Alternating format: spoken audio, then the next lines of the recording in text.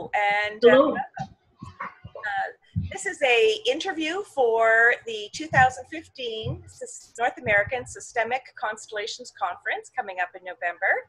And today my guest is Dina Ostrovsky, who is doing a talk in the field of addiction, sharing the experience of running a family constellation programs in Addiction Rehab Center.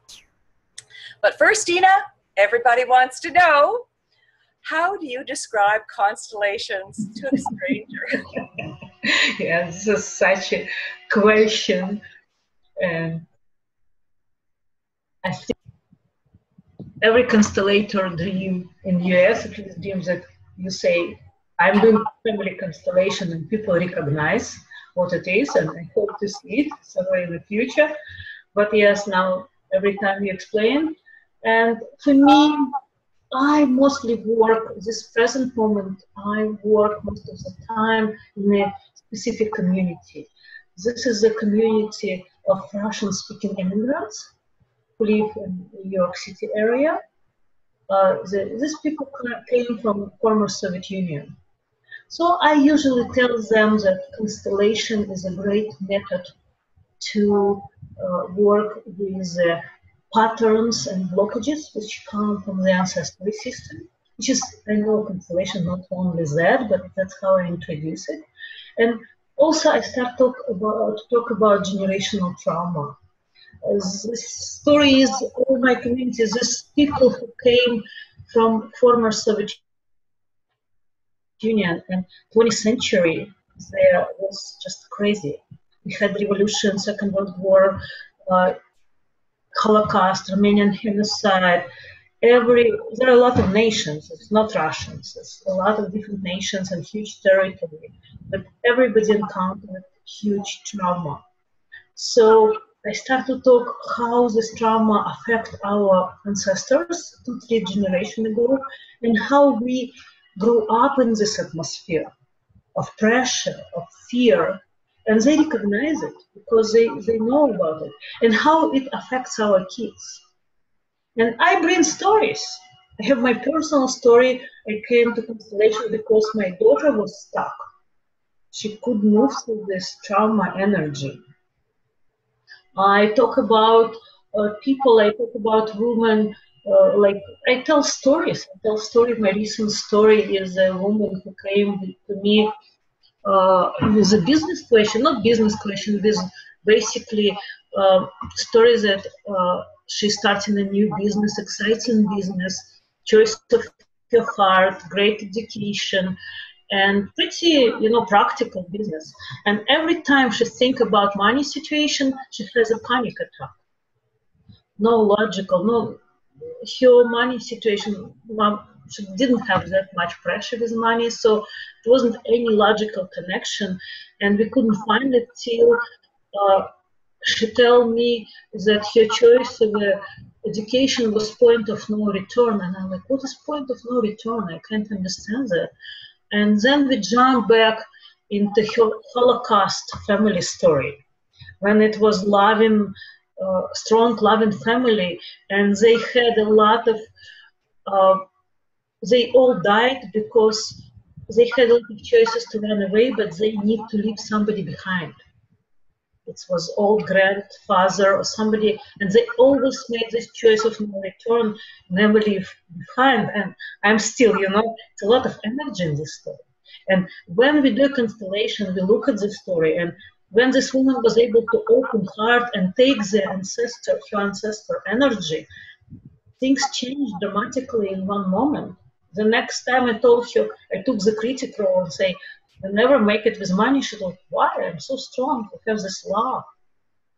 So this is the real story, and it happened over and over in my communities. So that's what I present to people. That's what I tell. Excellent. Okay. Well, that's great. Now, tell us about your upcoming talk. It's going to be Friday, November 13th, 10:30 to 12, in the field of addiction. Okay. From 2011 and 2012, I had a great chance, to live in Costa Rica. and I worked there for holistic addiction rehab. Rehab was created by the team of enthusiasts who brought together holistic and Western medicine methods and created this modality to heal addiction. And I was one of the team. So it was a very interesting journey, actually. I don't have experience with addiction, and I never worked with addiction before. And we had another psychologist who was addiction specialist, and I was brought as this alternative holder of alternative modalities. So I work with family constellation process, work therapy, art therapy, nature therapy, many things. I think constellations was the most challenging in the beginning to introduce. Why? These people with addiction, first they were really shy and tends to bring their problem, even small description of the problem, to the group. Then people with addiction, they have a lot of anxiety, not very much body oriented. So I'll talk about my tricks, exercises, my journey, how I introduce constellation to this community, what exercises we did before we entered into constellation, what kind of a problem we encountered when we did constellation, what kind of patterns we see, and how much it's different from the general crew we do constellation with. What did I learn? I also the exercises like what you do if person, even suggestion to look at the family system, have clients have a huge rejection and it tells no. My family system is so disgusting, so awful for me. I don't want to even look at this direction. What you do with it can happen.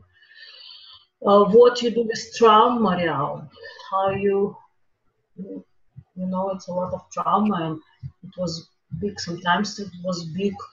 I was very conscious not to re-traumatize person, putting, even playing the constellation in front of. So this will be my topics, and I'm very excited to bring it to community. I think we're excited to see this. Thank you very much. Yeah. That's fabulous. Now, one other question that comes up from my other constellators here is how do you practice constellations with self-care?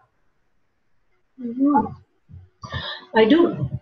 I practice constellations with self-care. I can confess I mix this method with another method I work with, process-oriented psychology and body-oriented practices. But what I do, I have a friend who helps me, and I have the whole procedure how I do it. I put, like, as an example, I'm looking at my business development process self-care, right? Right, definitely. I do kind of system constellation for myself. I put some ideas on a paper, what kind of ideas or what kind of directions. Yes. And then I create a constellation with the cheers. Yeah, and it's good. Sometimes I do it myself, and I sit in a very chair and meditate and feel how would I feel it, what kind of energy in this role have, how it's related to other roles in the field. Then I move and I do this ritual, and sometimes I have a great insights, and it's even better if I have a helper friend. Then we can unfold the whole constellation together. And this is one of my practices which support my class. Oh, that's great. Thank you. That's a great idea. Super. Mm-hmm. Okay. And one more question. What are you looking forward to at the conference? I'm looking forward to this conference. I'm looking forward to connect to other constellator community.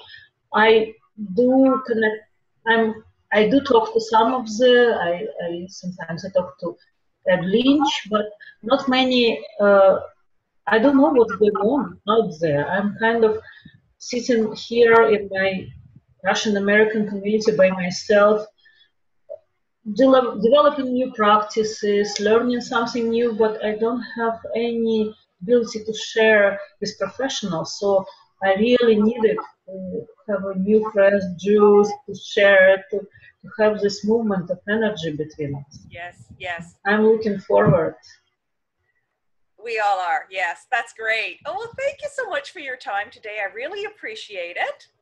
And we look forward to your workshop. Again, that's Friday, November 13th, 10:30 to 12, in the field of addiction, sharing the experience of running a family constellation program in a rehab center.